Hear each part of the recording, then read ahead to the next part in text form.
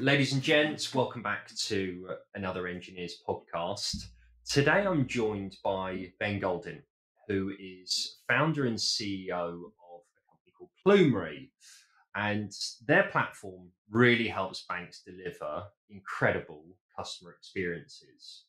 Now, in today's world, everyone or a lot of people are using a neobank or a digital bank of some sort. So, this is really understanding the brains behind delivering a really good customer experience and the engineering efforts that it really takes to deliver something like this. So we're really lucky that we've got Ben come speak to us about some of his experience and what he's building at Plumery.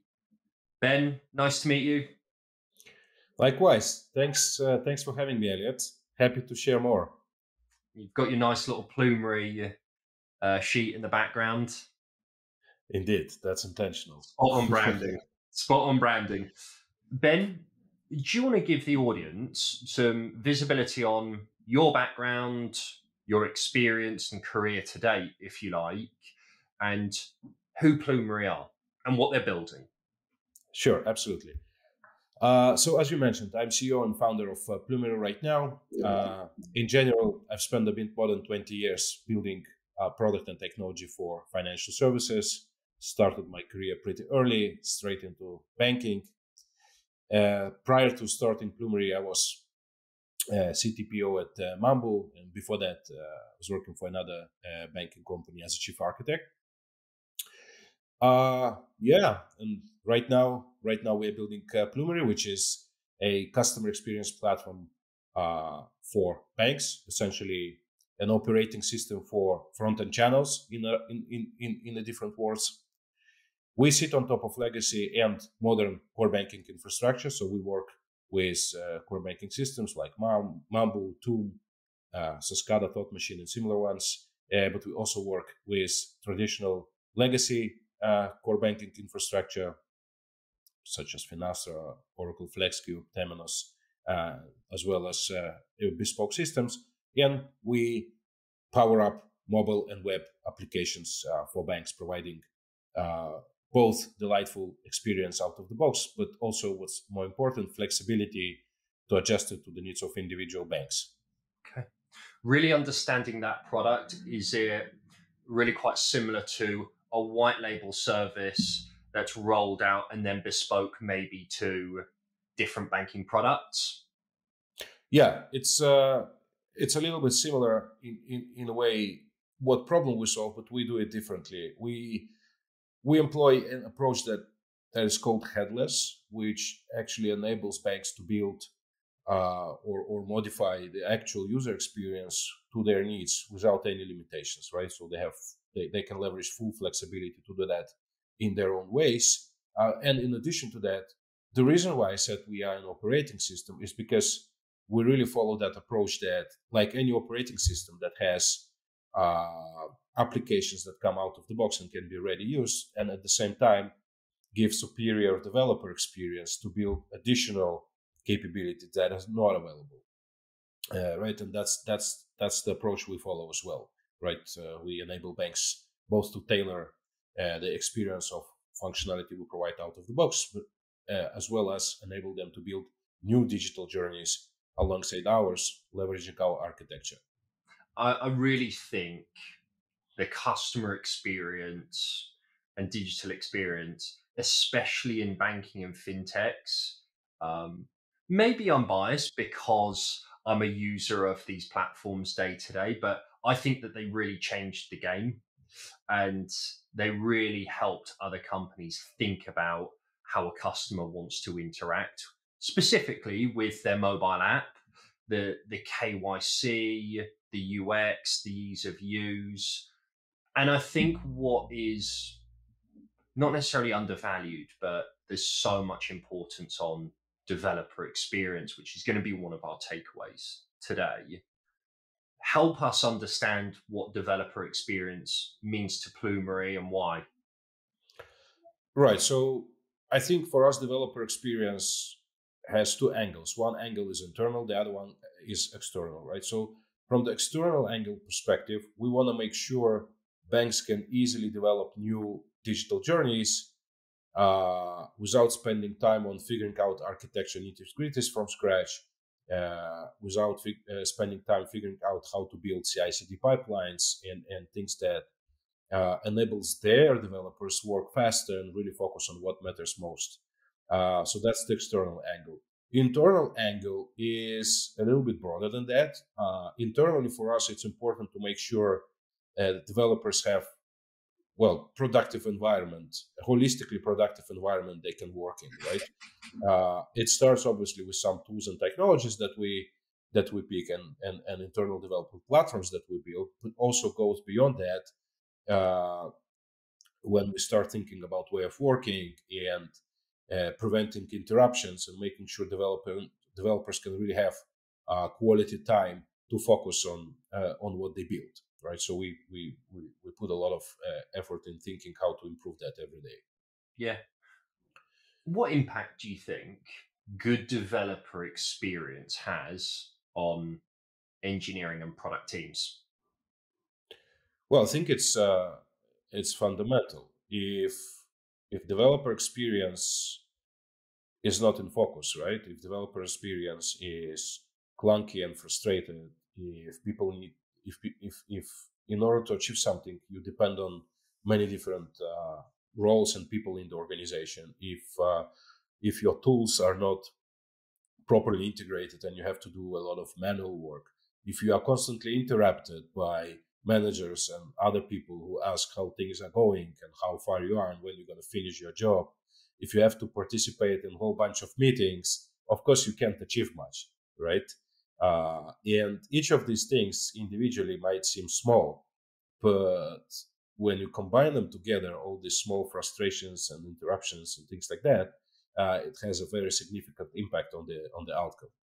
Yeah, both in terms of quality, but also in terms of actual time spent on doing things, as well as general, let's say, creativity and appetite for doing things and innovating. Yeah. I've got a podcast on this in a few weeks, and it's centered around digital accessibility. And there's a bit of crossover here with developer experience and digital accessibility. And it's really about creating a seamless pathway for people to use products or tools that you've built. And it almost feels as if it's subconscious as well. You talk about, manual tasks, but it's really removing any barriers to using a tool, product, platform, whatever it might be. I like thinking of it that way. Yeah, 100%. And again, just to emphasize, there's one thing which is just tools and technology, but equally important thing that is often being completely underestimated is the impact of interruptions, right? And generally the idea of flow, right, and how important it is, especially for creative work, which is software engineering, right? As much as it is science, it's actually probably a bit more art and craft than science. And for this kind of work, you have to have no interruptions. You have to be able to go into a flow. You have to be able to have long chunks of non-interrupted work where you can actually focus. And some time ago, people were measuring productivity of engineers in lines of code. I think that's the worst thing that can happen, right? Code is the sort of a certain representation of thinking. But before you write code, thinking needs to happen. And for thinking to happen, you have to have a non-interrupted chunk of time, right? Yeah. So that these aspects are extremely important for good outcomes. Yeah, I've spoken about it on the pod as well previously. I'd be keen to know what your thoughts are around measuring productivity and metrics. Well, see, I guess it depends a little bit on the stage of the company and the amount of people you have, right? Because when you have relatively small team, you don't necessarily have to create a bureaucratic process with actual measurements. Any engineering manager or CTO have a proper instinct on what's working, what's not working, because all the metrics essentially they're super contextual, right? You cannot just easily quantify the performance of engineering like you cannot quantify performance of art as well, right? In numbers without contextualizing it and augmenting these numbers with intuition and understanding of individual people and their specifics, right? Strengths and weaknesses and things like that. So I guess at this point in time, we are managing it without really quantifying it explicitly. But obviously, previously we did have different measures, and I'm a big fan of DORA metrics with lead time and other metrics, other key form metrics, right? And that's what we did prior to Plumery in Mumble. Okay. Would you be able to explain DORA metrics and any other metrics? There's a reason why I'm asking this question, because I'm really keen to understand. A future question I want to ask is, if you had to build a DevX playbook and maybe roll that out to another business, what would that look like? And I feel like metrics is probably going to be quite key to that. Yeah, metrics is definitely important. So let me see if I can remember all of them off the top of my mind. So lead time to change is one very important metric. Is how long it takes really from the idea entering the backlog to the idea ending up in production. That's one of the key ones, right? And it helps understand whether you have any handovers in the process that are not necessarily necessary. What are the waits that are happening along the process? What was the other one? Mean time between incidents, right? So how often your software actually crashes, that helps understand more on the quality. It doesn't tell by itself. There's no root cause there, right? So it's not like you can take that metric and know exactly how to fix the problem. A lot of work needs to be done to diagnose it further and understand what's not working, but that's another one. Another thought that I've had is, how can a company be really intentional with their metrics? Because contextualization is really important, like you said, and different business sizes, different team sizes. How can you be really intentional with some of your metrics? Well, I think keeping them simple, that's what I liked about DORA, by the way. Keeping them simple to like up to 5 different metrics that are abstract enough, but also outcome oriented, right? So these metrics are not oriented towards measuring individual performance of individual people, right? These metrics are oriented towards measuring the outcome. Then you can standardize more or less the process, how you collect these metrics, how you interpret these metrics, and then it's a job of individual manager to contextualize it and decide what needs to be done, right? And try to actually diagnose potential issues that are leading to results that are not necessarily satisfying. Okay. There is a point that I know that we wanted to emphasize around managers versus makers. Would you be able to go into a little bit more detail and shed some light on that? Yeah, absolutely. No, I'm a huge fan of this concept. I do not remember anymore who was the one who actually coined that and described it initially. But the idea is that makers and managers fundamentally work on different schedules, right? Managers are very much used to constant interruptions, spending all days in meetings, right? A completely different type of work where the entire agenda is very fragmented. However, makers, they actually need to go into flow. They need to have long chunks of work. And the idea is to have that explicitly defined in the organization. Are you on the manager's schedule or are you on the maker's schedule? If you're on the maker's schedule, you have to have no meetings days, for instance, right? And you need to have in your calendar pre-agreed long chunks of time where nobody can interrupt you. And it is not expected that you're going to immediately react to questions and responses. And there are other more things that needs to be done for this to work. For instance, how to deal with customer request and production incidents, right? Where you need a maker on one hand to be able to respond quite fast on SLAs. So one of the approaches that worked for us so far, both in Plumery and in other companies, is to have people who are like an interruption engineers. There are different titles to use. Some companies call them guardians, other call them interruption engineers. These are people that are specifically designated to react to interruptions during the day, and they work on rotation, right? So every engineer from a team gets to be an interruption engineer at some point in time, right? Because obviously you don't want to have a full-time interruption engineer, because that interruption engineer needs to get experience and actually write code in order to be able to properly resolve incidents and issues. So that's basically a couple of approaches that we employ, and I employed throughout my career. There's some good learnings. It really is an art, isn't it? Like you said. Yeah, exactly.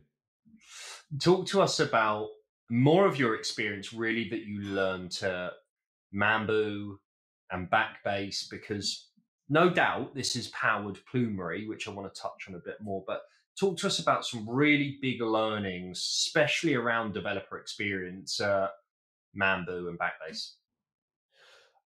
Yeah, I guess during my Backbase time, it wasn't yet well established to talk about developer experience, right? So I can share much. I can share pains where a lot of things were still done manually, and it was a bit of a struggle to find people who we typically call DevOps these days, although I'm not necessarily in favor of that name, but still people who understand well things beyond writing business logic, right? Or let's say application code, but also people who can wire together pipelines and automate continuous integrations, continuous delivery cycles, stuff like that. So we had to do it manually, and we had to learn a lot. These days, of course, it's much easier, right? And already during Mambu times, it was much easier because there are tools available and technology available. What was important is, of course, to approach developer experience pretty much like a product, especially when it comes to internal platforms, right? And internal tools. When you approach it like a product, you treat internal engineers in the organization as your customers. And when you treat them as customers, you do similar things to what you do to your actual external customers. You do discovery conversations. You try to understand where are the biggest pains. You try to understand how their day-to-day job looks like and where you could possibly improve it without even asking them what's the proper solution, right? Because that's how product should work. You are not coming to a customers asking, hey, tell me what solution to build and I'm going to build it, right? You are spending time talking about problems much more, right? And frustrations and needs. So when you approach internal platforms and developer experience that way, you tend to build better products for developers, and obviously with that you impact the overall outcome better, right? Because sometimes when you let, let's say, hardcore developers build internal developer tools and platforms, they do it based on their own understanding what's good, and based on their own understanding what is the biggest pain to solve today, or maybe not necessarily what is the most important pain to solve, but rather what motivates me the most today, right? Do I want to play with that tool or this tool? And that's normal, that's okay, but there has to be someone who actually steers this a little bit more towards solving real problems for the rest of the teams. And that's important. And once again, technology is one aspect. There has to be someone, or it needs to be a DNA of a company, really, to look at developer experience holistically, right? Preventing unnecessary meetings, preventing unnecessary interruptions, making sure people can focus on their job. Yeah, I totally agree with that. I think the mindset of really treating colleagues, product dev people internally as stakeholders and really understanding their problems is key to getting DevX right. Help us understand some of those learnings and how that's really powered your mission at Plumery, and what you want to take from that and do inside of Plumery. Well, internally, obviously, we started to implement most of the things from day zero, Yeah, right? Because we firmly believe in benefits of doing so. Except metrics that I mentioned already before, that's something that yeah, that needs to come along.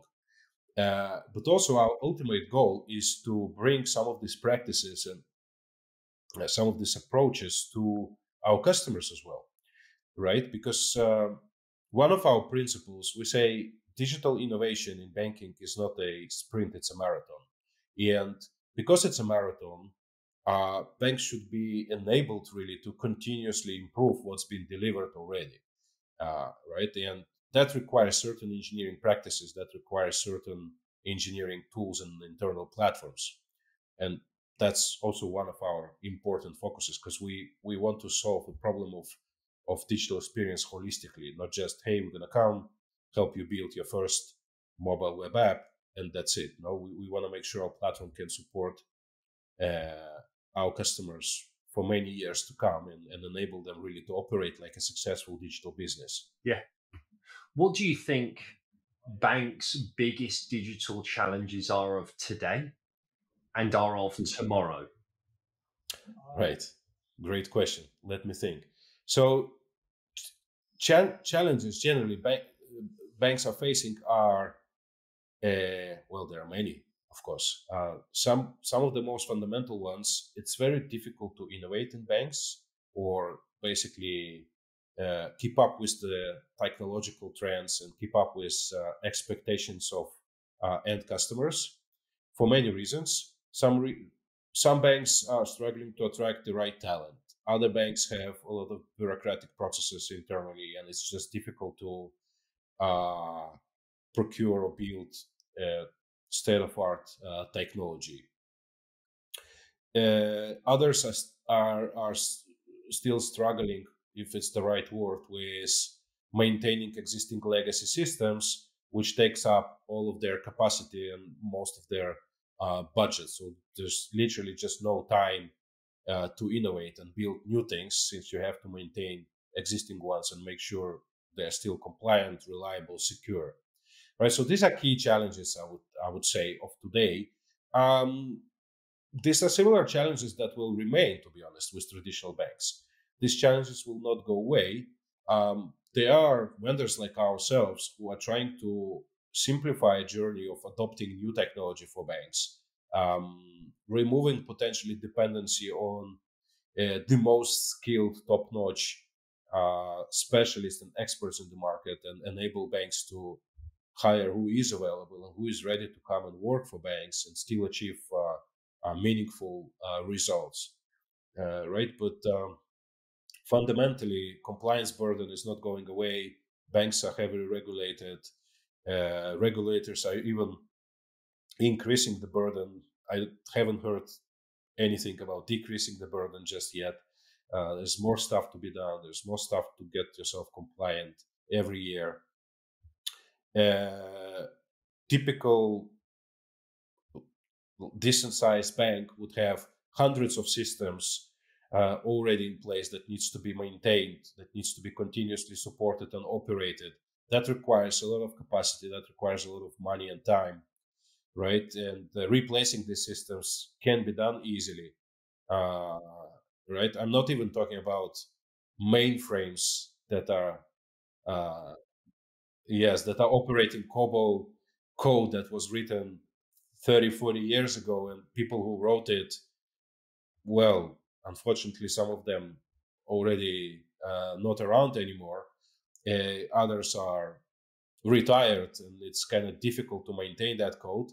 It still works, right? And replacing it will cost much more than keeping it working and potentially building let's say, new systems around and still keeping some parts of the architecture within these mainframes. But these are the challenges, and for modern companies, it's sometimes hard to understand actually what is the internal context and environment banks operate in, right? We often like to blame banks, right, for their slowness, for their let's say, subpar experience and subpar service.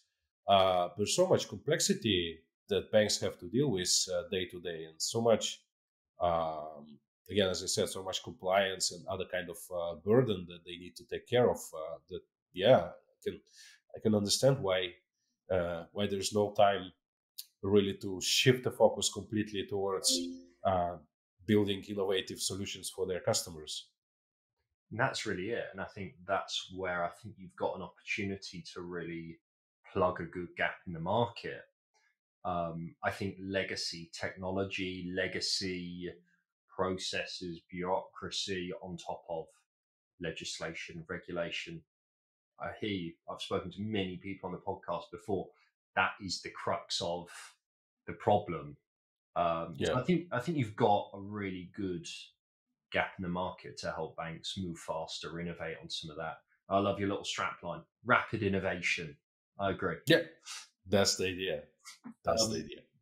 ultimately, this is fairly subjective, but what do you think makes a good developer experience? Well, I shouldn't feel regular frustrations during my day-to-day work, right? That's what's important.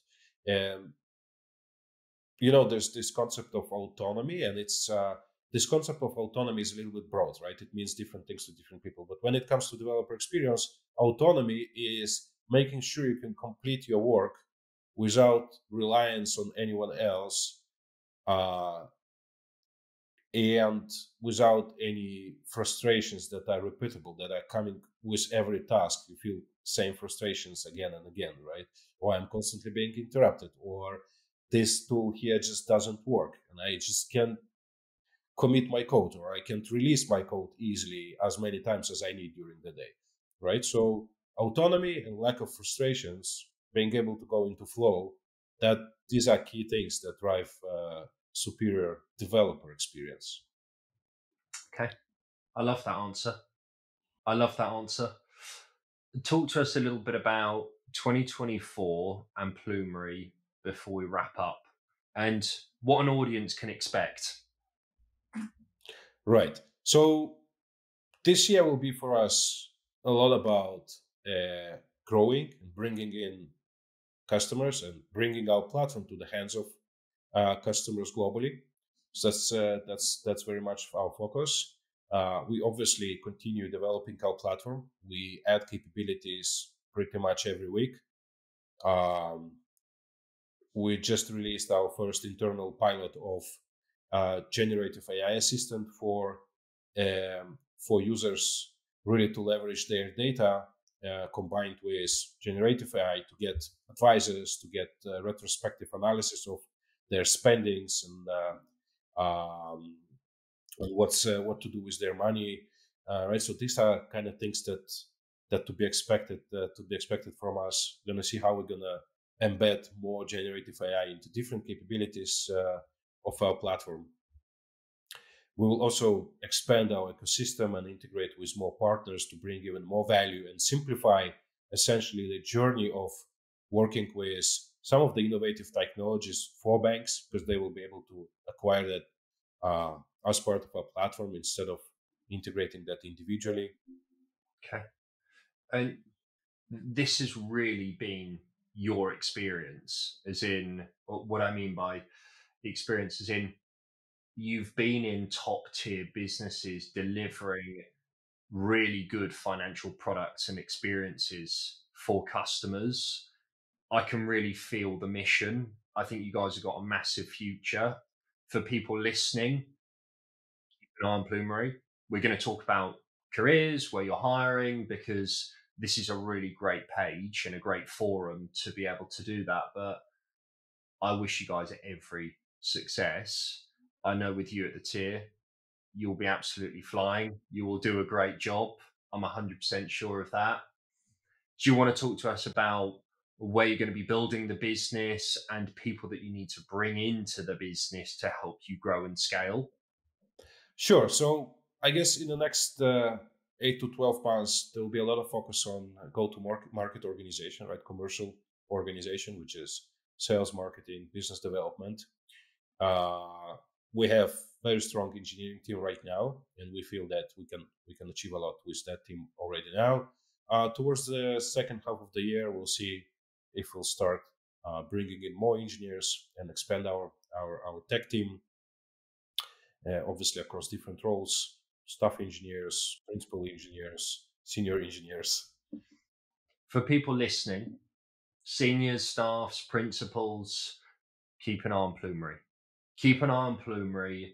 If you're interested in rapid innovation in the fintech space, these guys and girls should be your go-to. I'll actually Appreciate that. link the careers site underneath so people can keep a track on you guys. I want to say a massive thanks, Ben, for coming to talk to us about all things DevX. You are Mr. DevX, or one of them. So a big thank you. And for everyone listening, keep track on these guys. No doubt you're going to see them pop up again and again and again. Like I said, a big thank you. Thanks as well, Elliot. Appreciate it. Brilliant. Thank you. No worries at all. And for everyone listening, the likes, shares, subscribe to Plumery. This is all massively appreciated to keeping this community going. So a big thanks. Thank you. Thanks. Bye bye. Hey guys, thanks for watching this episode. Massively appreciate you listening and checking in with us. If you want to find out more about us and what we're doing, please check us out on social media. What we're trying to do at Enginears is build a community to drive knowledge sharing and experiences. On Twitter, we can be found Enginears.io. It's no underscore. We've also got a website which is enginears.io. These links will all be posted in the description. Any feedback and comments are massively appreciated. We're always looking to improve on where we can. Thanks, guys.